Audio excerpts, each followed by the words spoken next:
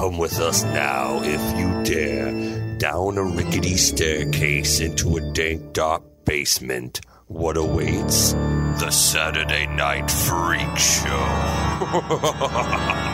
Hey, thanks for listening to the Saturday Night Freak Show podcast, a movie review and talk show podcast that comes your way every Saturday, whether you're ready for it or not, whether we're ready for it or not, in our quest to take over the planet. These are the internet radio superstars. Michaela. Sean. And I'm Colin.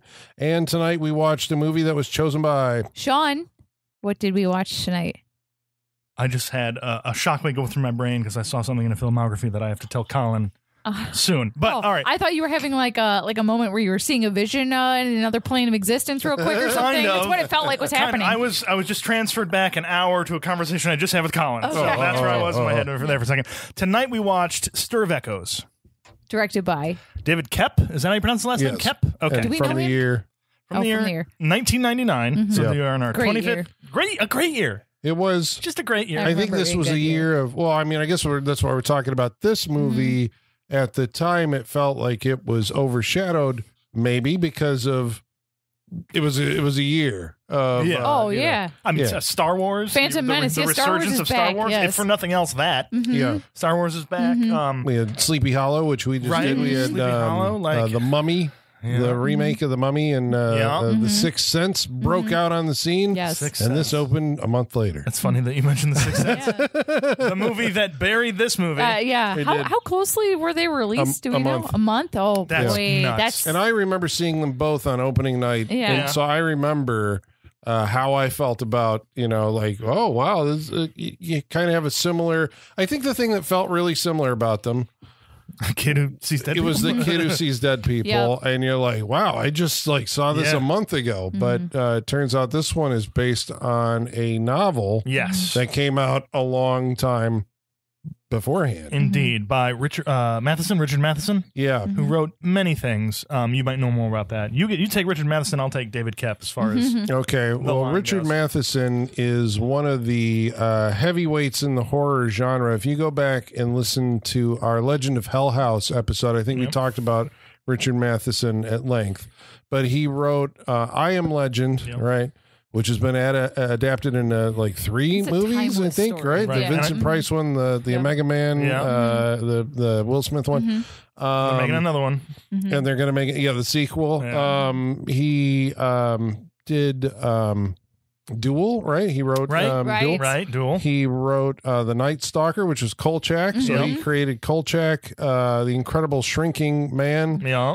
and many episodes of The Twilight Zone. He was a Excellent. Twilight Zone guy. this feels like And I believe if you look at an the... extended Twilight Zone episode. I think if you look at the poster for Jaws 3D that I have, it's like story by Richard Matheson. He didn't write the Had script, his but hand in everything. yeah. Okay, so he's a horror legend, Yes. right? Who wrote this book, I think, in the 50s, I think so. I believe. But double it check was made as a film 99 by David Koepp. So David Koepp also is... David Koepp. All right. You guys ready? Now, the flashback I had that I told you about. Wrote in 1990, I Come in Peace. no way. no. I Come in Peace. What? Wrote it, which is why when I was talking about the I CD didn't know throwing- that. Oh, Right, with the shit, CD did he? throwing. Yeah. He wrote it. It's funny how the Wow. subconscious Very funny. works. All right, so he started out. He started out as a writer. Yeah. Apartment Zero, Bad Influence, Why Me? I Come in Peace in 1990.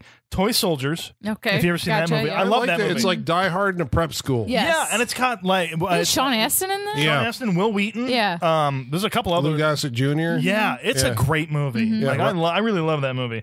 Death Becomes Her. Oh my God. He Amazing. co-wrote this Incredible. with a lot of these. He has a co-writer on. Yeah. Death Becomes Her. Jurassic Park. Carlito's Way. Damn. The Paper. The Shadow. This guy is an icon of American cinema, is what I'm Basically, hearing. Mission Impossible, The Lost World, Snake Eyes, the Nick Cage movie. Nice. That's 3 De Palmas. Yeah. Stir of Echoes, Panic Room. Oh, which somebody been paid. saving that. Oh, I like that movie. I've like been it, saving it for the pod. Oh, I'm okay. saying, I think David Fincher. They paid him $4 million for that script. That was his. Yeah, because he was one of those like wonderkind writers. Yeah. I mean, Yeah. that's and Like Esterhaas and everything. yeah, work with Spielberg and Yeah. work with De Palma, Oh, we're getting work there. with Zemeckis. Raimi, Spider-Man. Secret Window, War of the Worlds. There's your Spielberg. Secret Window he directed, right? Was that the next movie he directed after this one? Well, he directed his first, there was a movie called Suspicious he directed, and The Trigger Effect. Those came before Stir Trigger Effect. Effect, But yeah. Secret Window was the next one he directed in 2004. Okay. War of the Worlds he wrote. Zethra, A Space Adventure. That's a John Favreau directed that movie. That's Kristen Stewart's in Jumanji, that. but with Space Jumanji. Space Yeah. Jumanji. There you go. Kingdom of the Crystal Skull. Fuck that. boy. Okay, so he has some misses. That's where he plateaued, huh? Yeah. But he's the guy you call. Yeah, right? Yeah. Like, I mean, his batting average is pretty great. Right? I can't really be like, ooh, Crystal Skull when everything else before Yeah. that is Wrote like and directed Premium Rush. Starring Joseph Oh, that Gordon-Levitt. like bike delivery Bike movie. delivery movie. Yeah. Yes, that one. That Indeed. trailer tried to make it look so dramatic. Isn't what's his name? The bad guy, Michael Shannon. Isn't he the I bad think guy in he's that the movie? bad bike delivery guy. Yeah, basically. He wrote Jack Ryan, Shadow Recruit. Okay. Brace yourselves. He directed the Johnny Depp starring Mordecai. Really? That universally trashed movie. The bombiest of bombs. For whoever saw it, I don't know who they did. but that means he had a good relationship with Depp after Secret Window, right? Right. So he's Exactly. working Yeah, with they liked each other. They Yeah. liked the work. Secret Window has a very dumb twist, if I remember correctly. Maybe we got to do that. That's a one. Stephen There's a lot of King corn in story, that movie, right? Yeah. 2017's The Mummy he wrote. Oh. Oh no! Yeah. Tom Yeah. Cruise one. Okay. Yeah. Oh no, indeed. Then in 2020 wrote and directed Reteaming with Kevin Bacon. You Should Have Left, which I didn't see. Was it any good? No. No? Okay, Aw, there we that's a go. bummer. No, I mean, I was bummed Oh. out because it was like, to me, Yeah. it's like the Stir of Echoes guys are getting back together. Right. Right. But Yeah, I think I remember you being disappointed. Dial of Destiny wrote. oh, really? Okay. Indiana Jones is sticking with the Yeah. And the upcoming Jurassic World Rebirth. of course, Oh, as boy. a co-writer. As, Good luck to you, sir. Based on... Oh, okay. No. Post-production? I don't know what that means. Okay, so maybe he contributed in some way. Yeah, in Okay, some way, yeah. so he is Quite a career. Yeah, yep. Quite a career, and made this movie, then adapted the Matheson story, but also directed it. So kudos to you, sir, for doing that. It comes from the nine. Okay, so I mean, I guess the big, the elephant in the room is the Sixth Sense. Now, Yes. you watch this movie and you're like, they're very different movies, right? I hear a lot of internet chatter that basically says, Stir of Echoes was the better movie. We'll get there. I mean, I feel like that used to be a hot take at one point in time, but yeah, the pendulum has started to shift in that I was gonna direction. say, I feel like over time, Yeah. because I think that's probably backlash of Sixth Sense being such a huge Right. Pop culture, thing. huge. Well, I was gonna say, I think, I mean, I was young when it came out, but I remember the movie coming out. But even I had like the twist ruined for me before I even saw the movie. Yeah, so I too. don't know what it's like to exist in a world where you got your Right. mind blown by Neither that do movie. I. So- That was so seeing it on opening night, Yeah. right? Like I knew the twist to the Sixth Sense. I had figured it out. I think based on I saw like a review, I saw like a trailer and a review, and somehow it was like, well, what if this? And then you go into the movie and it's like obvious when you're in that Right. position. So the experience of watching it was like, okay, there is no real surprise to Right. where it's going. And then you go a month later to see Stir of Echoes, and you're like, okay, I don't see necessarily where this is going, Right. and the movie kind of delivered. And so then you're like, I had a better experience. And I think Stir of Echoes was also maybe spookier, scarier. Like the I think jump so. scares worked on me. Yeah.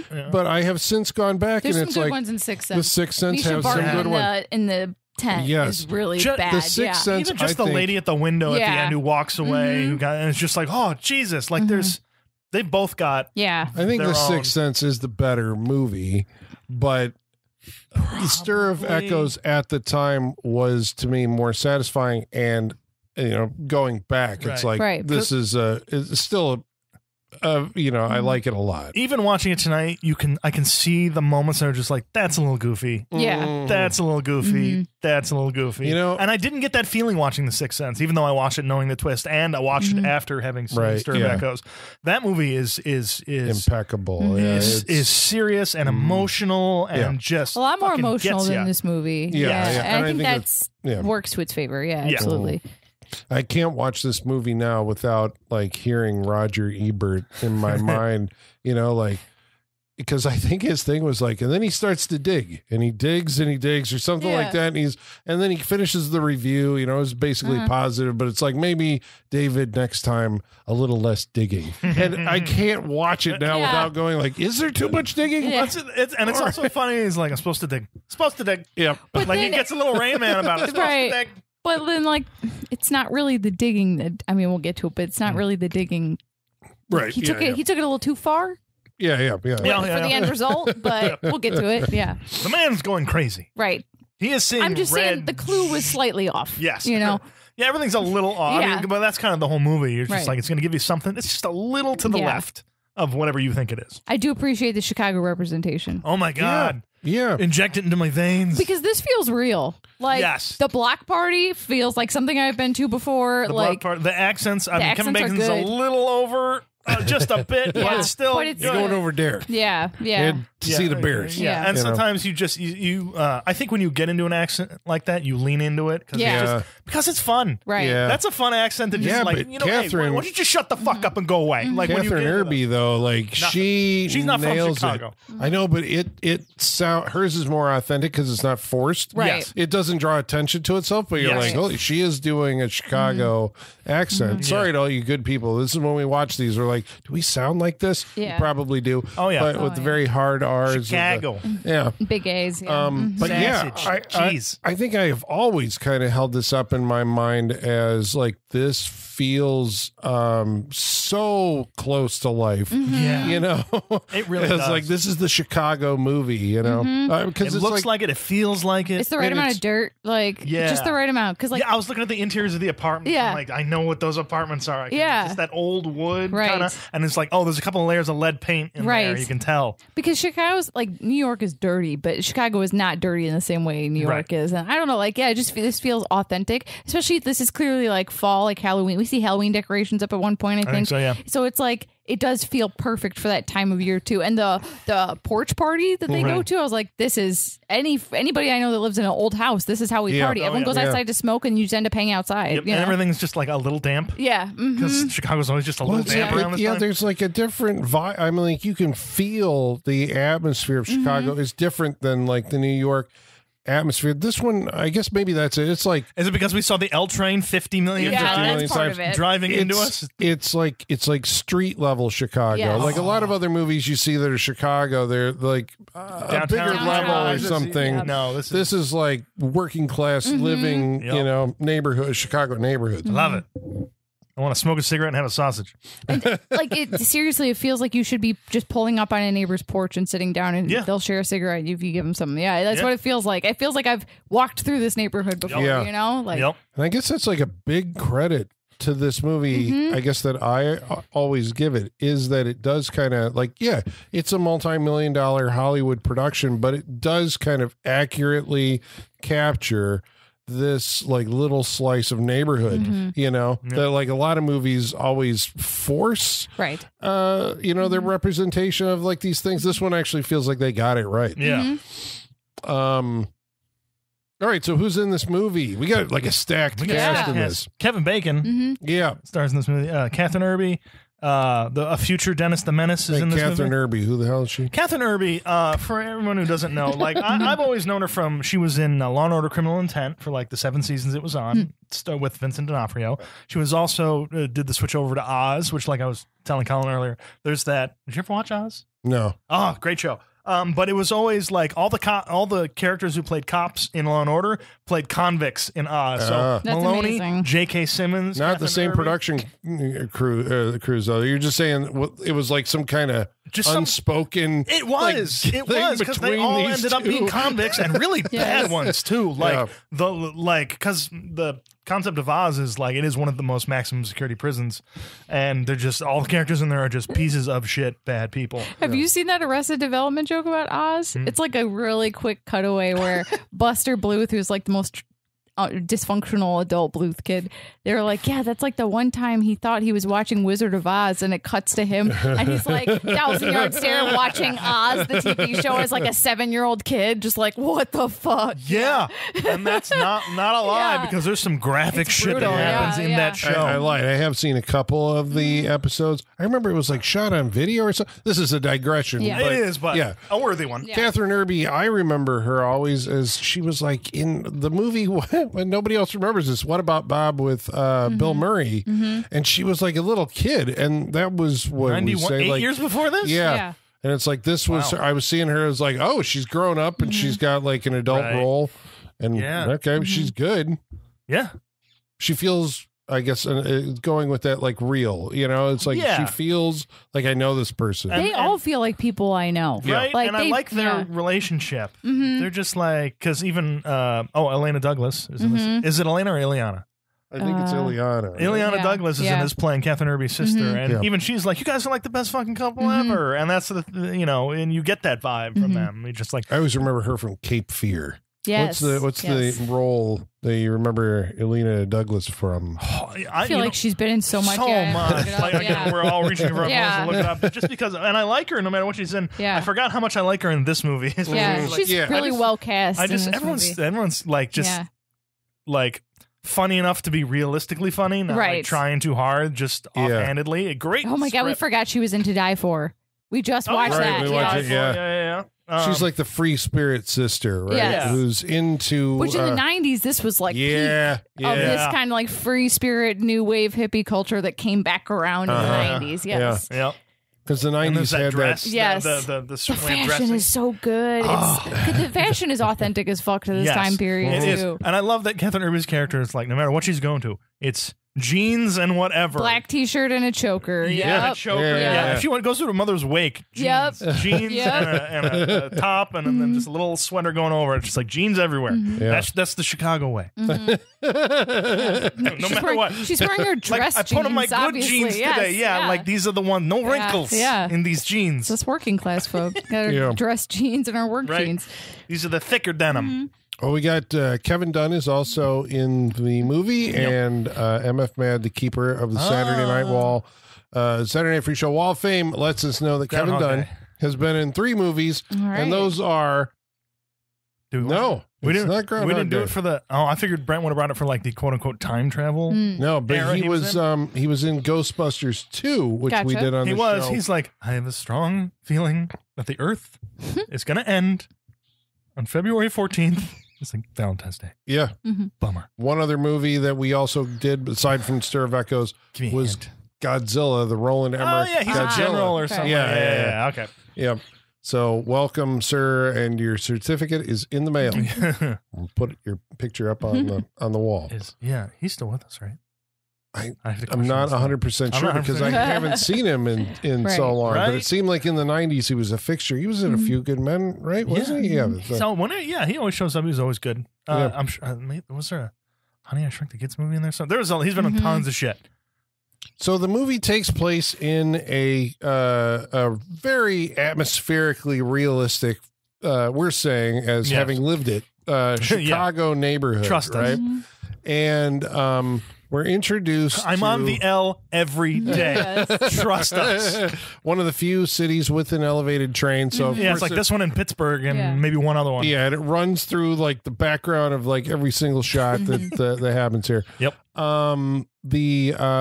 I guess so. The movie, this time I was watching it and I'm sitting there going like, this is why David Koepp is like one of the most sought after screenwriters.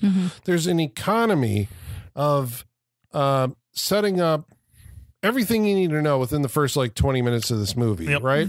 The first act is like, I'm like, this is like flawless, right? He sets up in the first scene, we see this little kid, Jake, who's talking to what we later determined to be a ghost, right? He's talking to the camera, and so you're automatically kind of uneasy or set off your access because he's talking straight to us. But you're just like, okay, so who is he talking to? Is there going to be a reveal of it and everything? And it doesn't like automatically flip around, but you end up with another character and you see the kids, there's nothing but a wall on the other side of him. So like, so who's he talking to? Is this where he's in the tub? Yeah, because he's like, can I ask you a question? Yeah. What is it like to be dead? And he just kind of hangs on that, and you're like, ooh, spooky. Great way to intro Right. it. And then you a little look at the wall and then cut to black. And then we get an introduction of our couple, right? Kevin Bacon and Catherine Irby and Ileana Douglas. Yeah. And it basically sets up, right, that they're going to have another kid. Yes. He's kind of bummed about that because he used to be in a band. I think he was about to start to be in a band again, right? He was going to be in a band with like some other guys, and now like having a kid is kind of throwing him off of this. Right. So I think it's one of those things where you just like on the weekend, just like they probably play bars and everything, Yeah. like that, and maybe they had like a bigger the biggest event that they're gonna. It's not huge for anybody, but it's the biggest event their band has played. Well, feels like This it's coming feels up. so real too. We all know people in bands that play the local bars. Between This is this so real. and the little speech he gives to her, I was just like, oh Jesus Christ, Right. I know. that's a little real. Right. Yeah, because that kind of like, I'm not always going to be a lineman forever. Right, Like, and it's like, Right. I know, and when he says like, I know I said a lot of stuff, and I just want to make sure I wasn't giving you, it wasn't a line. Yeah, it's a Yeah. good It's like, oh, performance. Yeah. Jesus. Yeah. Right. It's very heartfelt and all that, but we get that like he is There's regret.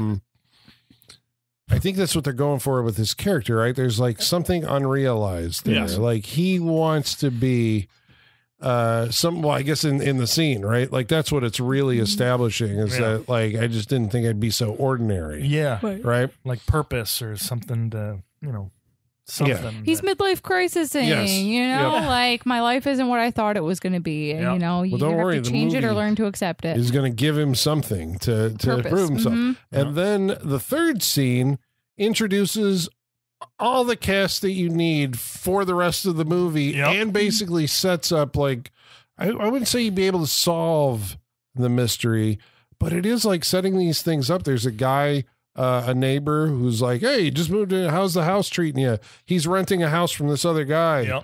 Yep. They're inviting him over to a house party. And we get to meet his neighbors, right? Kevin Dunn and the other guy. You learn that he moved in. You learn that the guy he's talking to, like the guy who owns his house, lives across the street from him. You're learning geography. You're learning character information about who they are in relation to those characters. Like you said, the economy of storytelling. Just going because it's a camera sweep over the the porch party as everyone's filling up from the keg. Like you learn a lot from these people in a real quick time. I always, at one point I was aspiring screenwriter trying to figure this stuff out. Weren't we all? And you're like, how does he do it? He introduces these characters that are basically telling you things you need to know at the end of the movie. What he does is he introduces a third character in that scene, which is like the drunk neighbor who comes in. Oh, yeah. So you're not sure if, am I supposed to be pulling relevant information out of this conversation, or is it just extraneous information? Because you throw the extraneous neighbor in there who's just you're doing like, bullshit. Okay, so that one doesn't matter. We learn later, but the other stuff was important, and you probably should have been listening to it. Right. But that also, but that character also gives you information later that is sort of important to the plot and everything, and you don't know. Do I trust that? It's coming from him. It's like fucking brilliant. Yeah. He's good. He's good. Hence his career. And how much of that was in the original novel? I'm not sure. I have not read it. I'm very curious about that. Okay. Well, one of our listeners has read it and has a couple notes. Ooh, nice. Cool. I love our listeners. So the fourth scene basically sets up this is the instigating incident, right? Ileana Douglas, what's her character's name? I will find out. Yep. I don't. The sister. That just slipped my mind. Yep. So she is going to classes as you did back then, like Free Spirit Parents. Lisa. Does Lisa work? Lisa seems to sleep in and she lives a carefree life. And she goes to classes and learns about spiritualism and occultism and mesmerism. And that's where this movie is going to set this up. This is like cool. I love that this hobby comes around every couple of decades or so. Like, people in Victorian times, like rich people for fun, they would hire hypnotists, or they would do live vivisections. They would do all sorts of like morbid shit for fun. That's how Ouija boards came about. I love that the 90s, it's like 150 some years later and we're still doing the same shit again for fun. Mesmerize me. It's like it's just got a new look, but it's the same old shit. I love it. I love parlor that. Tricks. Yeah, exactly. I love that it always comes back fun. around. And we all love it when a parlor trick works and we get a whole movie out of it. Yes. So the thing is, I guess she's saying, I go to this class and I do hypnotism, or my teacher does hypnotism, and it's a real thing, and everybody's like, as you would at a party. Yeah, everybody's kind of a little. I'd be that drunk. guy. I'd be like, hypnotize me. Go for it. See if you can do it. Would you also grab the talk to me hand?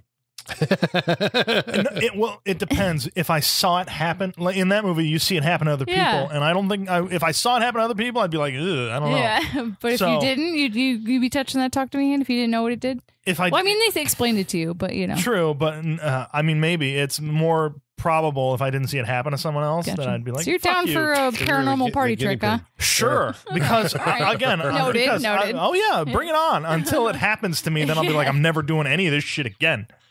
Well, I mean, everybody you want to have some kind of confirmation of the, This is what I was telling when I told you guys the story about way back in college. I went up to the hypnotist stage. When they bring and they couldn't hypnotize and they couldn't do it, and they sent me back down. Yes, and I'm just like, what the fuck? You're like, I will follow your instructions. I will do anything you want me to do. You hypnotize me. I'm here. I don't. Maybe if you're too skeptical, they're just like, we can't penetrate you. Yeah, you're not prone to hypnotism, I guess, huh? I guess not. Well, what I like about this movie, and I guess I don't recall seeing this before, and so this was kind of the thing that, like, when you're like, oh, your attention really comes alive here within the first 20 minutes. They give you the point of view of what the guy who's being hypnotized sees in his mind. Yeah. And in this case, she tells him to like close your eyes, and so the screen goes black. And then it's like, imagine yourself in a theater. And so we're in this like big ornate classic movie. Looks palace. like the Music Box. I was looking around and be like, is it the Music Box? No, it's not in Joliet. It is because the seats are different. Yeah. They might have cup holders. It's cool that we actually get to see like a visual of hypnotism instead of just seeing someone talk to someone else with their eyes closed in a room, because that's usually how a movie shows it. And it is nice to see like what he starts out imagining, and he's like, and everything, because he imagines the theater, and everything's painted black, and then the black paint drips down and everything, and then all you can see, and it keeps changing based on her description. He starts out with the base like one of those big old movie palaces, and then the screen people go away, and the big curtain comes down, and good descriptors, and then the visual representation of that, and like even you paint it black, right? Which it comes in later. Yeah, it does. Like, nice. So he imagines. I think what happens is he has these sensory flashes of a disturbing nature. They're very fast, and then he wakes up, and they're like, "Yeah, you did a bunch of crazy shit, while you were out. You were crying and doing all this stuff," but that's not really the focus of it. The focus is something has changed in Tom Witzke. Yeah.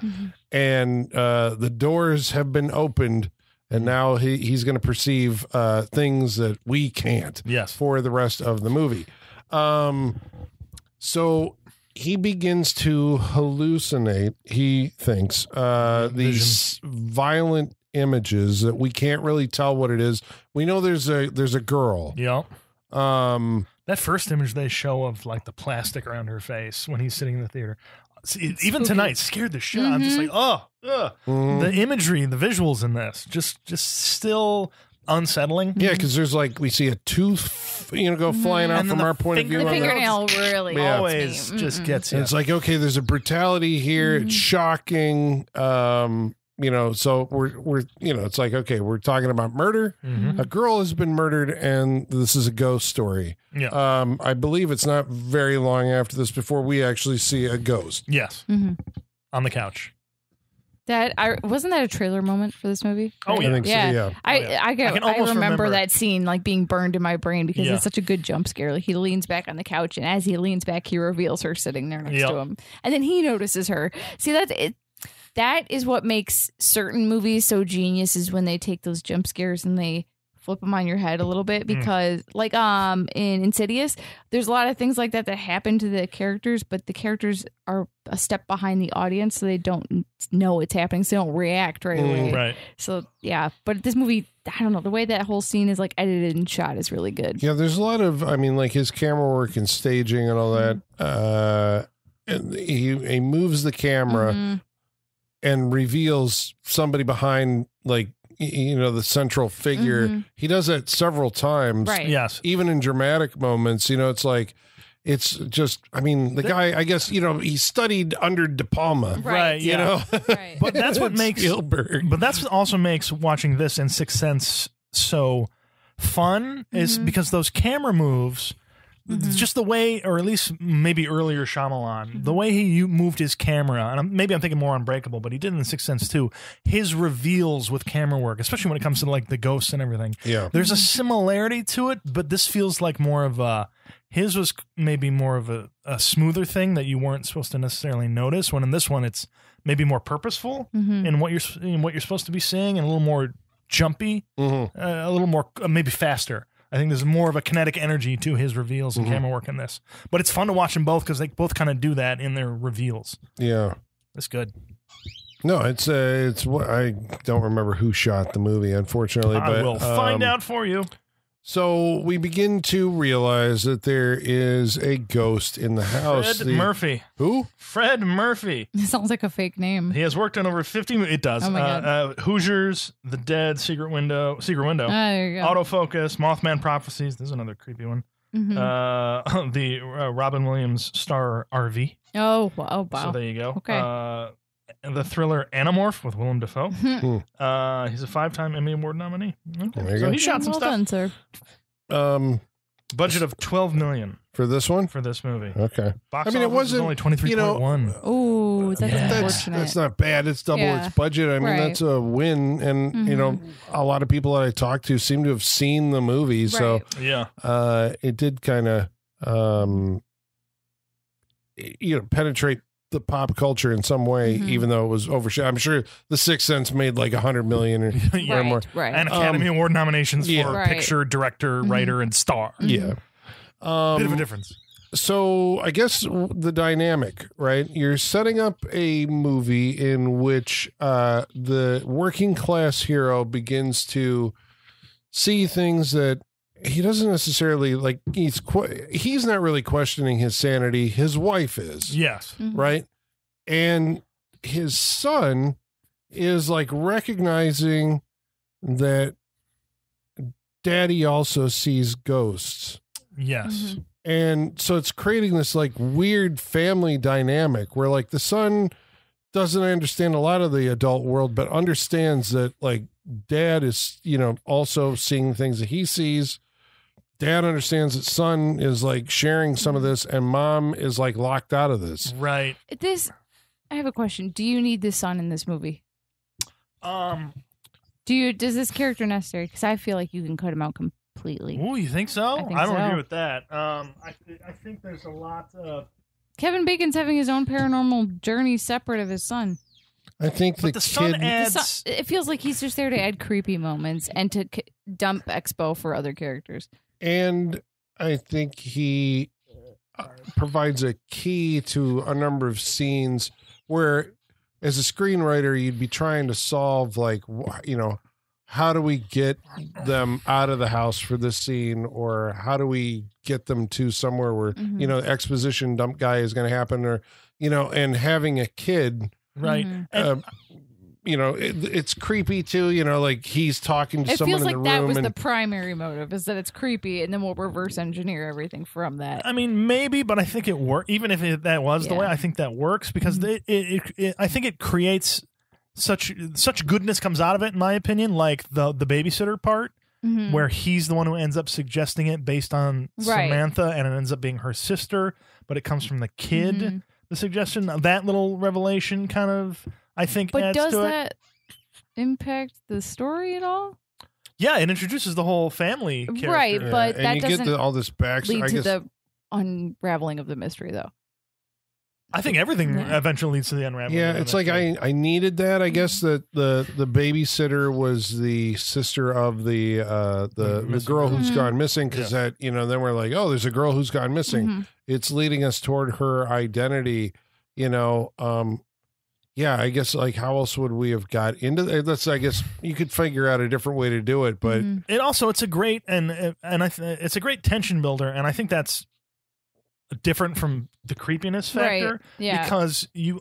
because we know there's something going on with the kid, and so we are introduced to the kid who's got something going on, Mhm. and our two technically more main characters, Kevin Bacon and Catherine Irby, aren't involved in that yet, and so you're sitting there wondering like, when did they get drawn Right. more into this and everything? I guess looking at it 25 years on, this feels hack of having like a And I- creepy little kid be the conduit Oh, for yeah. the ghost story. Oh, like yeah. I think I'm coming at this of like I've seen this for 25 years now, so it's like I Because I get it, I'll you know? say Sixth Sense- that's it. Yeah. because I agree Sixth with Sense that made it viewpoint. like a cliche. Like Yeah. every movie, it felt like after the Yeah. the Ring, yeah, right, right? Because yeah. we've seen the original Japanese Ring, and Love that it. kid is not the Sixth Sense kid, Right. But in Right. the remake, he is. Right. It's like they just kept doing it. But then you go like, well, this was actually written, Yeah, way right. before 50 and years. everything. Exactly. But I think it's that viewpoint that it's- is just yeah. like Mhm. even watching something that we like, and again, trying to travel back and time to do our own Yes. little time traveling Yeah. back to 1999, Mm. where it wasn't hack, Yeah. and you're just like, oh, that's fucking creepy. Right. Especially when that one point he's just like, when there's like, what did you say? You talked to this man. He's like, talk to me. And Yeah, it's just like, yeah, that was- ugh. Yeah. But Ugh. it never comes back again, though. That's just that one moment of that. It's just Ugh. it's so Breadcrumbs. It's a bunch of breadcrumbs coming from this kid, It is, but Yeah. I like that. But I also like the dynamic of the kid has a much better flashlight, as described later. Yeah. But the kid has a clearer view of all this stuff. Mhm. But because he's so young, there's the disconnect of like, if Kevin Bacon could see that clearly, he'd be able to solve this thing right off the bat. Mhm. Like, I like that dynamic where the kid could solve it if he was older and Right. just aware more of what was happening and all Mhm. that stuff. Well, that's why they have room for a sequel. We'll Starring talk Rob about it. Lowe. We'll talk. It's Rob Okay. Lowe. Is there a He's not sequel playing- to this? Rob Lowe, 2007 sequel, Stir of Echoes, Homecoming. Is that for real? Yes, I think it was a sci-fi movie. My Watch Sci-Fi the trailer. Channel, I wanna yeah. look Sci-Fi at Channel. that. Watch the trailer. Ugh. But Jake, the kid from this, is grown up in that as like a secondary this- co-starring character. Which did Insidious take that same idea and make it better? Mhm. Because remember, Probably. Insidious did like the kid's going to college now, and Oh, did they do that? that came That's out like the- 2 years ago. Yeah. and I saw the first one. I haven't seen the rest. I about threw up when I realized I was old enough to watch the Insidious kid go to college. Yeah, that was the Oh, yeah, 'cause Patrick that's the- Wilson directed one. Yes. Oh, because that's the And they Iron brought Man back 3 the kid, same right? kid. Yes, Yeah, they brought yeah. back that Yeah. kid to be like, Insidious is going to college. And I was like, I'm not old enough for Insidious goes this. to college. Yeah. Ernest used to go. Now Insidious goes. Yeah. That's funny. So, I guess, Dad is seeing things. What does he see? He sees. You didn't tell me this was about the Iraq War. Oh yeah. There's Oh my yeah. God. I did Yeah. not expect that. Stir of Echoes, The Homecoming. A soldier Rob Lowe, returns home from the Iraq War to be haunted by visions of the dead. Wow. Rob Lowe like kills a couple people. Like Yikes. is kind of the major plot line. of Tatiana that. Maslany is in this too, like Is a she? pre-fame Tatiana. Very young Maslany. Yeah. Tatiana Maslany? Yeah. Probably Must the be, 'cause ghost This is of the- 2007. Yeah. Yeah, I watched the trailer. It looks horrible. Well, because I bet. think this movie did really well on video. Like Right. even though Yes, if it didn't, because Stir of that's- Echoes, if it didn't That's do where well, I saw it. This was a Yeah. big video rental. I remember this being very popular on Yep. video. Yeah, we watched it tons when Yeah. it came out. Ooh. This was a big rental movie. Yeah. Yep. So I think like some of the sequences that he sees a ghost in his living room. He eventually sees The visions like there's get this more whole complex and deja long. vu. Yeah. That's He has actually the turning premonitions, point, yeah. right? Yeah. Mhm. Well, he sees. There's this whole thing about the babysitter. They have a Mhm. babysitter come over. He sees this like red blinding. What does that mean?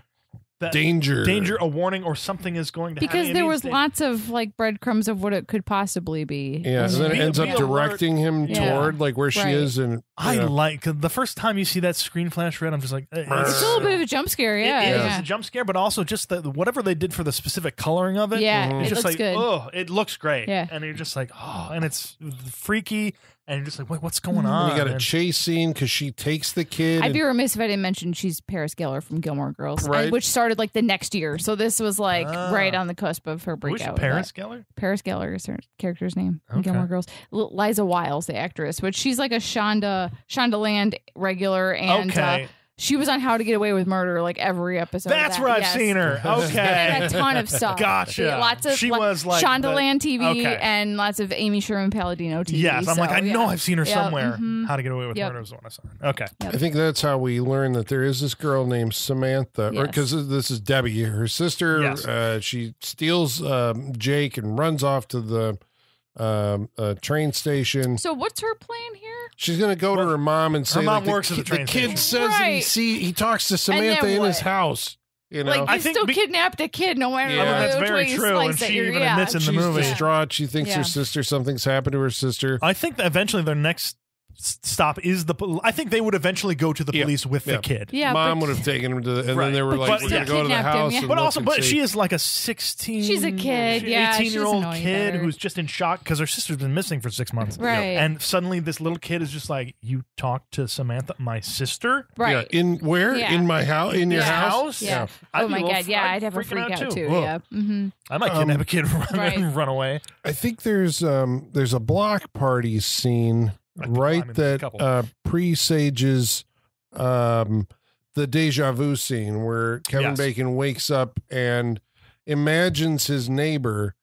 Oh, it's because because after that he's like at the block party, like, hey, you know this girl Samantha Kovac, and he's asking his and all neighbors. The neighbors are weird about it. Yeah, it's like, oh yeah, I think I've heard something about it. But they're involving like, like, hey, brings the kid over, bring their, there's the sons over, the teenage sons, who are stars and going somewhere in life. Because we were going to the basketball or the football game earlier, right? That's where right, and so.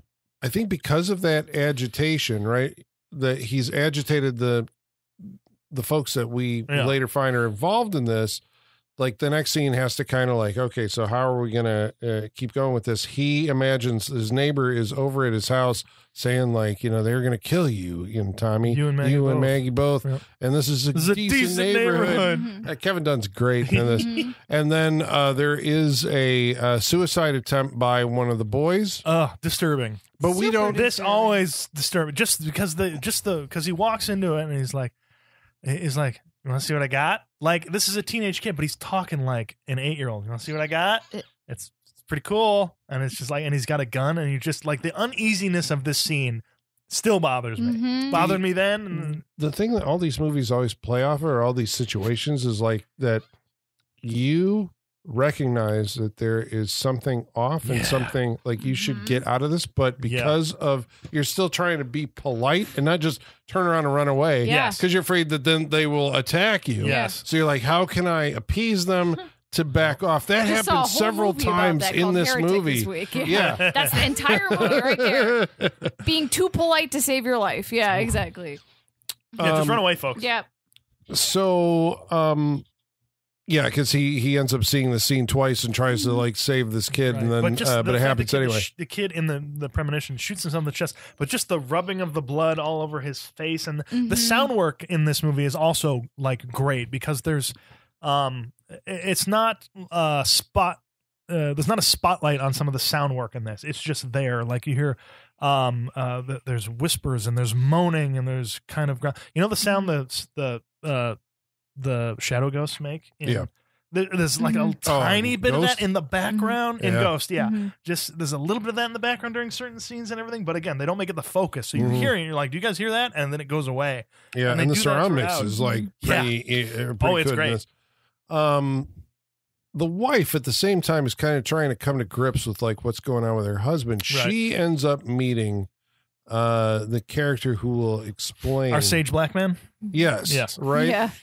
Because I did get the Shining vibe out of this, right? Mhm. Where it's like the kid recognizes the older guy who also has the Shining. He's got the shinin. Yeah. And that guy is like, I can explain this to, I recognize that the kid has it, and you don't have it, Mom.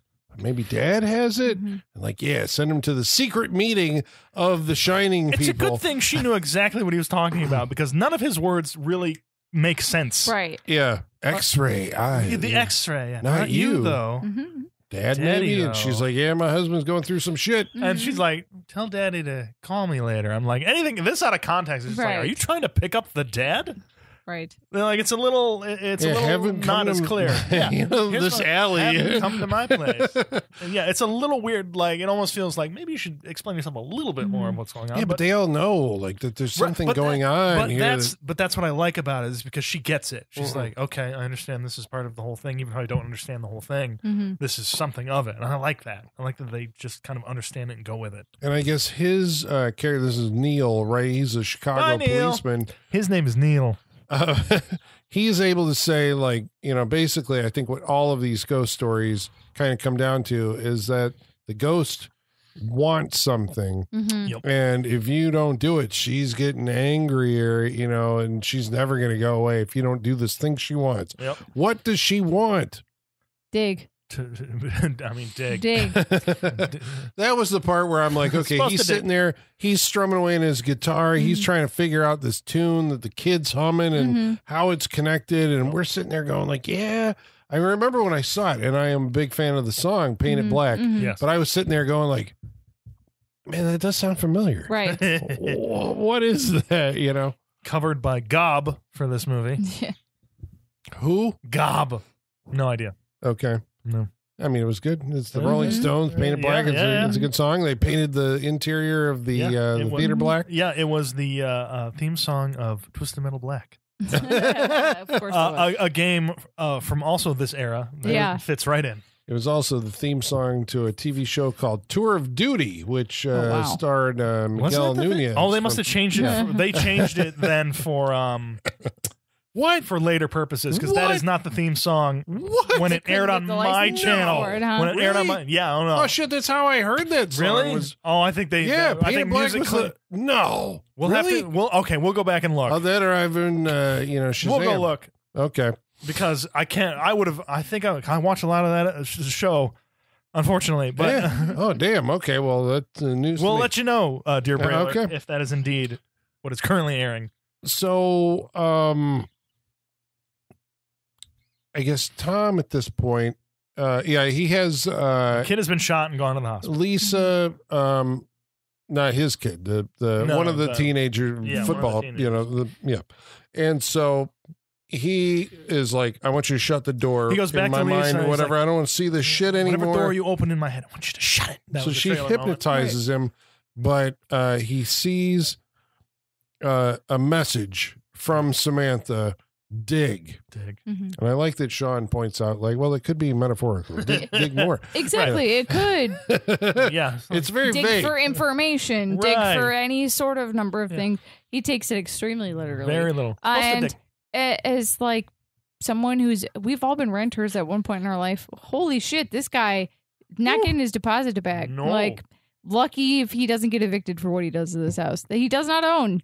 And He his rents. It's been landlord established. lives across Yes. the street, And right? as we're Like, yelling this out, so is the landlord. Yes, yes. It's a fucking rented house. well, Yeah. because he starts digging up the backyard, as you do. I guess Right. dig. Which just Fine. gave me Dig the backyard. flashbacks to frailty. I was Yeah. like, "Ooh, this is yeah. big frailty energy of Yeah, like there's a lot of I'm on a delusional digging journey." You know, Yep, like, I gotta Yeah, dig. okay. I gotta find All right. that thing. So if you we know, ever come over and Colin is digging, digging. run. You remember, Sean? You remember that one time we came over and Colin wasn't here, and we thought maybe we'd see his feet in the hallway. Dear Brailer, there was a time we thought Colin was dead in his house. Yep. Sean and I were like, at what point do we kick the door in? You know, Right, wait, but my feet were not in the hall. I forgot there was a freak show that night. Yeah, I wasn't home. We just were anxious people making up worst case scenario, and we were like hyping each other up in our anxiety. So we really were. Yeah. And let me tell you that not 30 seconds went by that we arrived at this house. We're like, Colin's dead. Yeah. You were looking in all the windows. I was looking in the windows. Weird place to go. I was calling him. He's not home. He's dead inside the house. I go there as a joke, but then it started to become more real. Yeah. I'm trying to call you. You're not answering. And then Holly's not here yet. So Sean and I are just spiraling. Because it's always because I always end up coming to the house. Sometimes I'm like, and if I'm the first one here, I'm like, am I supposed to be here? Are we doing this tonight? Always wondering if I've got the right day. Yeah. But if we ever come and see Colin digging a hole in the backyard, we should probably just turn around and back out, right? Yeah. Just pretend like we didn't see it. And it's not like that won't happen because he's dug lines from his house to his garage. So the possibility is there. Yes, yeah. So there's a lot. Colin, what ghosts are you seeing? I mean, in this basement, why are they shitting on your garage? Yep. Yeah, seriously. Colin is a shit ghost, I figured out what that was. That's not story. That's on the Patreon. We'll tell that story. Yeah. So the digging goes from outside digging holes to inside. Yeah. I can't remember what brings him inside. Oh, it's like, I mean, they do set this up. It's like he's trying to get the water on in the spigot, and so he goes inside and then he's like, oh, I'm supposed to be here digging. Because there's an argument with Catherine Irby at a certain point. He's like, I think we both know what I'm trying to do. Mm-hmm. The question is, where? Because he doesn't know where he's supposed to dig. He just knows he's supposed to dig. So, but this I guess goes to his character. This goes back to, it's the echo of that scene that they set up at the beginning, right? An echo. A stir of echoes. Because he's gripped in this fever of like, I'm supposed to dig. I know what I'm digging for. I just don't know where it is. He's like, this is the most important thing that's ever happened to me in my life. And you're asking me to stop. I'm not going to stop. I'm not going to stop. And and she has this kind of poignant response, I thought, was like, it's like, you're saying your life is ordinary and your stupid life. It's like, it's our stupid life. And I don't think it's stupid. And I'm like, this is like good character relationship drama stuff that they're working in there, Yeah. Because he's having like solo as a person feelings, and he's got to remember that affects the person he's with and everything, and that's the relationship thing. But that's what makes this good. He's got this, he's been chosen. He's got this. Yeah. He has to deliver. He's got to do, and so he's not ordinary anymore. He has this this thing that he has to accomplish. It's a good thing he's in shape. Yeah, right? Because Jesus, his sinewy body. Mm-hmm. She is called away at this point in the plot because I do like this little moment where, because she gets a fax, 1999, 1999, folks. So she gets a fax from her brother saying that her grandmother is going back into the hospital. She's apparently sick, and when she explains that to Tom, he's like, "My grandmother's going back in the hospital." And he's like, "Oh no, he it's knows." That psychic, he knows. Just like, ooh, you'd think like I think probably every note from her character is right, but she has seen a lot of extra paranormal shit. Right. The kid talking, she watched her husband probably run 10 blocks to save their kid, not knowing, like, cell phones basically don't exist at this point. Right, exactly. And he ran 10 blocks to find their kid at a train station, just knowing it. And a few other things, and just like, maybe he's on to something. But he is acting still crazy. He is digging holes in the backyard. Yeah, but I mean, what, okay, you're digging holes to find a body, right, with your son there. Which is what the understanding is, I think. And I think that just skeeves her out, you know? She's just like, what are you doing? Our son is right there. And she's like, call the police. I like that scene. He's like, okay, all right, practice that. What would that sound like out loud? I just want to hear it. Seriously. That was the most I think I identified in the angriness. Like, say it out loud. I like to hear it just to see what it sounds like. Like, I understood him in that moment. But then, because movies of this type have to do this, we have to get her out of the picture. Yeah. And so she has to go off to attend the funeral, and she takes the kid Jake with her. And so that leaves Kevin Bacon alone in the house, where he goes and rents, like a power jackhammer. Jackhammer, to go at the cement floor of the house that he does not own. He's right. He is using a jackhammer on a cement floor of a house he does not own. See, as I was saying during the movie, it's like these are concerns that only relate to the working class audience. Absolutely. They're like, this is like the money pit, like for yes, it really is. Yeah, you're right. Because all we're thinking about is like, how are you going to pay for that? Yeah, how are you going to fix that? Yeah, because he hasn't been working, right? It's like he's taking time off. He's taking all his sick days. And we're told it's $800 a month for this brownstone, a nice brownstone, 3-story building. Yeah. And he's ruining it. He's ruining it. Yeah. And then he's digging the shit out of this thing. Kicking buckets in the windows and shit. Do we know, was that supposed to happen that way? That scene felt lucky. I feel like Kevin Bacon always wanted to kick the bucket. Yeah. But I feel like he just got lucky. I think he got lucky. And it's like, shit. He could just kick it this way. He could kick it that way. He kicked it right into the window. But it's perfect because, like, she slams the door and cracks the glass. He breaks it. It's just the whole thing is shattering. deteriorating. Yes. It's all coming down. And in the basement, he eventually gets to swinging with a pickaxe or something like that and knocks a hole in the wall. The wall. Yeah, see? This is why we need specifications on dig. Dig where? Yeah. Because what if he hadn't hit the wall? Would he just keep going down, down, down forever? Like, probably. Yeah, you know? And he might have just dug himself into like silliness. Yeah. Yeah. Yeah. So be more specific with your ghost directions. He was always meant to find that body. He was meant to find that body. That's true. So he discovers the body of Samantha. Yep. But the audience may still need, and I like that these movies always kind of orchestrate this, is like, him by touching her gets to see like her point of view of what actually happened. And we find out that his landlord, who has a line earlier about like, when I take off the uniform, like I do this and that, and I became a landlord and I have 5 properties. I'm like, was he a cop? Right. He has cop energy. He's got no. He has the cop mustache. Yeah. That man is a he's cop. Either Chicago a cop or he's a fireman or something like. He's one of those. He was in Backdraft. Yes. Yeah. And Kevin Dunn, like, it's their kids are these high school jocks, and they tried to rape this girl. Oh, did we say it's Jennifer Morrison? Yeah, from everything House, House, and Once Upon a Time was the show. Oh, she was in that. Yeah. I forgot about that. Yeah. That was such a big thing. That show was on for a while. Yeah, because I remember her as, and she was in, I've watched all the seasons of House. Oh, yeah, I've seen all the Houses. And this was pre-House, and then, she went on to that. Yeah. And this is Debbie's sister. This is Samantha. Yes. This is the victim. Is the ghost. And what happens is, it's one of those scenes where the guys are trying to attack her, and she's screaming, and so one of them... I'm going to get a tooth knocked out in the struggle. Ugh, this is the fingernail. Yeah, I hate this scene. It's very tense. Very tense. Just makes you feel bad from start to finish.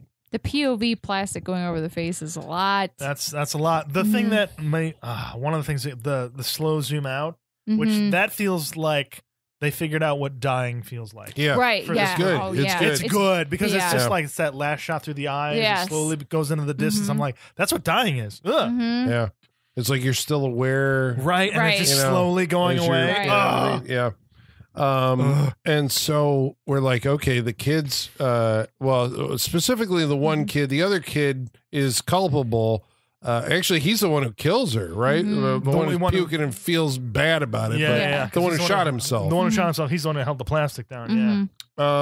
So Tom then is like, okay, well, I'm going to go talk to the dad of the kid who's like in the hospital because he shot himself. And at least tell him that, like, I'm going to call the police. This is what happened. I want you to know. He's a straight up dude. He's going to tell him. Yeah. And Kevin Dunn comes back with him Bold to the house. Move. And, because how do you, like, I know that Tom's been through a lot at this point, and he's not exactly probably thinking straight.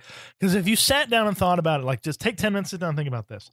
And you tell the dad of the kid who just shot himself, like, probably why he shot himself and what he's guilty of. And you don't have any evidence really other than, you have a body, but you will eventually have the proof. It's down there, but you don't, like, you got to prove it. But also the fact that, like, you don't know how that dad's going to react because it's a risky move. You are telling a dad that your son is done. Mm-hmm. Everything that you've put into this and the child that you love is done. Mm-hmm. And that is a risky business to go into this, to tell a dad that, because you don't know how parents are going to react when you tell them something about their kids. Mm-hmm. So that's already tense right off the bat, especially when he's like, wait 1 second. Mm-hmm. Just like, okay. Yeah, I know. Wait here for a second. I'm like, he's calling the other guy, right? Like, I knew that was. I think you see the pan past the landlord's house and the light comes on. But he doesn't call the other guy. You don't think so? No, because the son saw him in the basement. Oh, right. That's right. They square that up. Which I thought was a little too much, but whatever. Yeah. He happened to be there right at the time. Yeah, when, I didn't. I didn't need the son looking through a window and seeing him and all that. Sussing it out may have been better, but.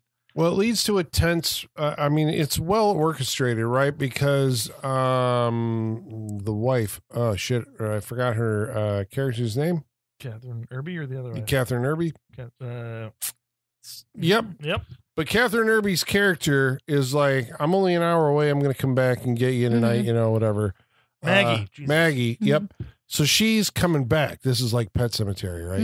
You're bringing the wife back. And you're like, oh shit, the stakes are going up. The kid, the psychic kid, doesn't want to come back because he's scared of the feathers. And we're like, what reference is that? But it's cool and creepy. There's something with the feathers. And he's like, don't forget your bag. She has a knife in the bag. We didn't, remember that from earlier. Right. The kid is all feeling without the ability to explain it. Right. So they all end up at this house. I guess the situation is, right, Kevin Dunn's like, I feel bad. I got a gun. Get out of here. I'm going to kill myself. And then the real bad guy is the landlord, right? And his son, and his son, and because the apple doesn't fall far from the tree, I guess you're supposed to take it. It's like these guys, and he is like encouraging his son to like drink the booze. It'll make it easier because we're coming over here to kill this guy, because our hand is forced. We have to kill him to cover up our crime. But that's also a kid who just feels like he's been under his dad's thumb. Yeah. Like his dad's hard on him coaching sports and shit. Like his dad is hard on him probably. And so this is another, like, the intimidation part of this, and then throwing him yeah. Yep. It's like, so we're going to do this. We got to, it's to protect you and to protect us. And, it's just. Yeah. You can hear that conversation that happened before that. It's like, this will keep our family safe. The bullshit you would say at this point. So they attack Tom, but Catherine Irby shows up. Maggie shows up and interrupts her. Then they attack her. And then there's a bunch of gunplay at the end, but Kevin Dunn. Foot stabbing and keys to the face, and But Kevin Dunn actually, we thought he had killed himself in the basement because we heard a shot. He shows up and plugs the kid. And then the dad. And the dad. And then he says that line, they were going to kill you, Tommy. You and Maggie both. They were like, oh, shit, he had a psychic premonition of this moment. He's like, that's cold-blooded murder. So he's like excusing what his son did. Right. It's like his son had his whole life in front of him, but it was a mistake. This, though, this is cold-blooded murder. This is purposeful. Okay. Yeah. That delineation is a little. It's just like, but that's just someone trying to reassure themselves that what they're doing. is right. Exactly. He's going away. Right. Right. He's already away. Yeah. He's going away. And the movie ends, I guess, with the family leaving possibly Chicago. I know. Right. Don't leave Chicago. Yeah. I do like the hand touch between them. Again, because it's the best relationship in the movie, and I like them. Yeah. And you want them to be They're still strong and good together. But then the drive away, and it's just a buildup of voices and echoes, and the kid just keeps It's the stir of echoes. and he just covers his ears. As I like that he's not like, it's not a pain to him. It's just like, nope, don't want to hear it. Like he's just deciding he doesn't want to hear it. Yeah. Like he doesn't grimace or anything. It's just like he hears a lot. It's the sensory. Eventually, like he'll learn to block it out, control it, what have you. But he hears. I mean, he's passing houses where he's hearing all this shit. And who knows all what's, the dead. Right, or just the bad stuff that's happened in each home as you pass it, and just creepy. You're like, it's overwhelming, and it's yeah. And that's The echoes were stirred. Then we cut to black. That's it. All right. Well, we are going to review the movie individually. We're going to tell you what we thought of it and whether you should watch it. But first, we're going to read some of your mail. And in order to do that, we're going to have to summon our mailman. His name's Igor. Bring us the mail. Masters, the mail. I've got the mail. So many letters. Our followers are rising. Why, thank you, Igor. Thank you, sir. Do you think he can either be hypnotized or has the ability to hypnotize? Actually, or both? If he Igor the mesmerist. I've seen this. If he opens his shirt, his nipples are those spinning, the black and white spinning things. So yeah, don't look at his nipples. Don't look at his nipples. Okay, I've made that mistake. Yes. Don't look at his nipples, ladies and gentlemen. You'll be transfixed. Yeah. We should let the good folks at home know how they can participate on this interactive portion of our show by following along on Facebook. Facebook.com/SaturdayNightFreakShow. Or X. At Sat Freak Show. Or email. SaturdayNightFreakShow@yahoo.com. Should we start doing Blue Sky? Should we? Do we have to take another one? Should we move over to Blue Sky? Mastodon. No, tell them to go to Threads. God, we already have we're on Threads. Use That's right. We Threads. got- All right. Yeah. Actually, we're doing pretty good on Threads. We have a bigger following on Threads than we do on X right now. Oh, shit. Well, Fuck there X. you go. Going to Fuck Threads. X, yeah. So we're also we welcome all comers wherever you can find us, but Wherever we you like, are yeah. on Threads and Instagram at Saturday Night Freak Show. About tonight's movie, Stir of Echoes, Nelson Nascimento writes in and says, this movie was unfortunately overshadowed by The Sixth Sense and lost in the mix, but overall, the better of the two. I love it. I love that the pendulum is swinging. I love when people are like, actually, the like lesser known version is better. I love that. Does this happen to all of like the double release movies, like Armageddon and Deep Impact? Yeah, It's yeah, just like exactly. Armageddon was the big one, but Deep Yeah, Impact was the right. one that was actually really good. Right. Volcano and Dante's Peak. Yeah. Oh, all right. I would say Volcano. Don't let me forget that Dante's Peak is on the list. Oh, God. That stupid grandma in that movie. God, that's what I She remember saved the them most. all, Michaela. She jumped out of the boat into the acid water and Yeah, saved them all. whatever. She was an idiot. She shouldn't have been up in the Yeah, cabin, like exactly. refusing She was to an leave. idiot. Yeah, I agree. We I had know no empathy for too much Grandma about in Dante's Peak that we're Yeah. recalling this It was so on easily. TV all the time. All growing the up. Pierce Brosnan. Yeah. It's Jaws. Yeah. But less Okay, we'll interesting. talk about that than later. We'll talk Lava, about that. yeah. Mike Welch says, this one had a lot of connections for me. My father worked for the Bell System. It's a telephone Nice. company. Right, yeah. And my family lived on the south side of Chicago. I believe the book is very different, and the sequel with Rob Lowe was not very good. Yeah. Michael Whitaker says, as a resident of Philadelphia, I'm supposed to like The Sixth Sense more, but this movie has always been my favorite out of the two. The book is kind of bland in comparison to the movie. The basic premise still happens, but it takes place in California. The kid isn't a psychic, and the ghost is just the dead mistress of one of the other characters. It reads like a very long, dry Twilight Zone episode. Considering it's Richard Matheson, I guess that makes sense. Right. The movie actually gives the story some personality. That's cool. Interesting. Funny, I forgot. Of course, The Sixth Sense was in Philadelphia, Pennsylvania, Yeah. where he shoots Right. everything. But also the only other city that has an elevated train. Yeah. One of the only other Yes. cities. The similarities are astounding. Yeah, seriously. Last week we watched a movie called Dagon. How are the fish people? It was pretty. don't- I had a good time with it. I liked it. I liked it. Yeah. The creature work looked great. Yeah. Yeah. On our social media, I don't think we mentioned this on the show. We said that Stuart Gordon had been trying to make the movie as the shadow over Innsmouth in the 90s. But what we didn't say is that he recruited both Dick Smith and Bernie Wrightston, the illustrator, to provide concept art. Nice. And we put some of that on our Oh, social that was the media. picture. Okay. Yeah. So Of the Davy Jones looking Yeah. motherfucker with the yeah, tentacle face. yeah. Kenny Kenneth says Bernie Wrightston was the goat. Bernie Wrightston, if you're a fan of Swamp Thing, obviously you saw Yes. like a lot of Bernie Okay. Wrightston's Yep. illustrations. I just love the name. Kenny Kenneth. Yeah. Kenny Kenneth. Jeremy Luke says, I need to watch that one again. I saw it when it was brand new and my knowledge of Lovecraft was super limited. Mhm. It's like, yeah, you should see Yeah. it again. I mean, Yeah. it's a decent adaptation. Mhm. It's It's the best one we gross. got so Yeah. far of the story. The week before we saw The Purge Anarchy. Mhm. yeah. Sure did. We were Gets saying more and more real every day, doesn't it? Indeed. we were saying that Frank Grillo Mhm. in that movie was kind of auditioning. Well, no, he's not literally. No, for but the Punisher, right? though, but if yeah. you were going to audition for Punisher, you'd like, look, I did a whole movie wrong. Yeah, I'm yeah, Punisher. Basically the Punisher. Lee Sanders says John Bernthal is the guy for sure, but I wouldn't be upset with Frank Grillo. Yeah. Okay. James May says the entire Purge series suffers from the same problem. They're good concepts done poorly. Of the series, the original is the best, even if it is just a home invasion movie with a better cast than it deserves. While the ideas in the subsequent films are interesting, what they needed were stronger casts, less histrionics, and less resorting to cliche plot points. I agree.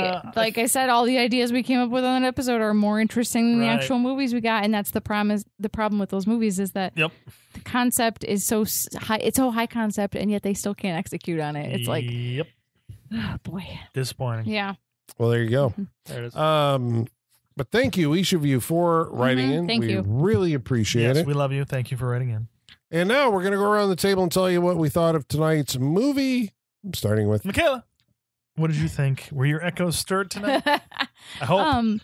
Yeah, this has been on my list for a while, so I'm glad you brought it because I do feel like we were talking off mic a little bit that like we can't do The Sixth Sense because like that's an Oscar award winning like you can't go directly for and it. it's just like what can we add to the conversation about The Sixth Sense at this point? It was here tonight. 25 Everything years we later, need to yeah, say exactly. pretty much happened here tonight. If we had Sixth Sense, we'd be talking about Stir of Echoes. Yeah, exactly. And I remember there being times in my life me saying that this was the better movie and that being met with like incredulous, just disbelief. Like, are you fucking kidding me? And I'm like, I'm not saying The Sixth Sense is a bad movie when I say that. No, I think at they're all. both great movies. I think that they deliver different things. I think that The Sixth Sense has a little bit more heart and a little bit more emotional core to it than this movie.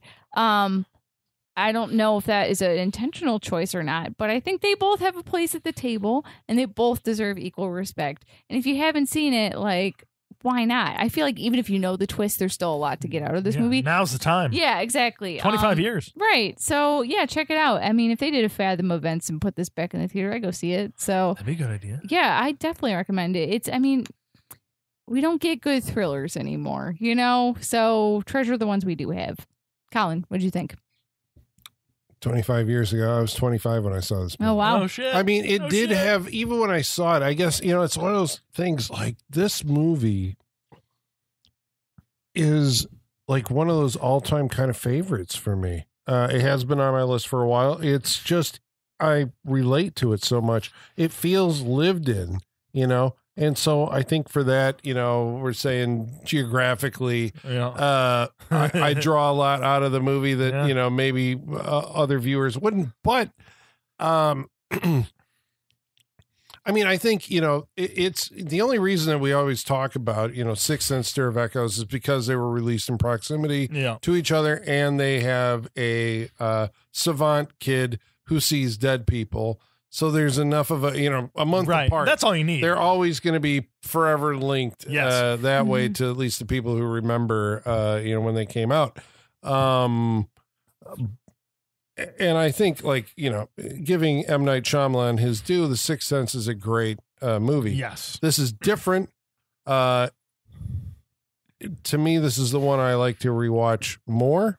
This is just two different popsicles in a pack. Yes. Yeah. Kevin Bacon, this is, when you watch what he's doing here, it's a really good performance. I think from this era of Kevin Bacon, it's like, this is really good. Catherine Irby is really good. Like, I like everybody in the actors in this movie. It's like they nailed it. Kep nails the atmosphere, the dialogue. These people feel real and grounded. The thriller aspect keeps you going.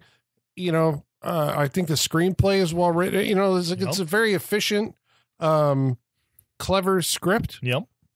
His direction is good. Like the camera works good. The production of it. This is a good movie.